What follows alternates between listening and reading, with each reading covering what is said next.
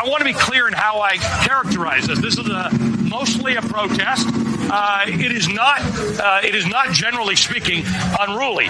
That ain't a riot, what we're seeing right now. Any reasonable person would say we shouldn't be destroying other people's property, but these are not reasonable times. And please, show me where it says that protests are supposed to be polite and peaceful. Do not get it twisted and think that, oh, this is something that has never happened before, and then this is so terrible, and where are we, and these savages and all of that. This is how this country was started. People get mad, and people get sick of it. People are risking COVID to explain to this country that we're fed up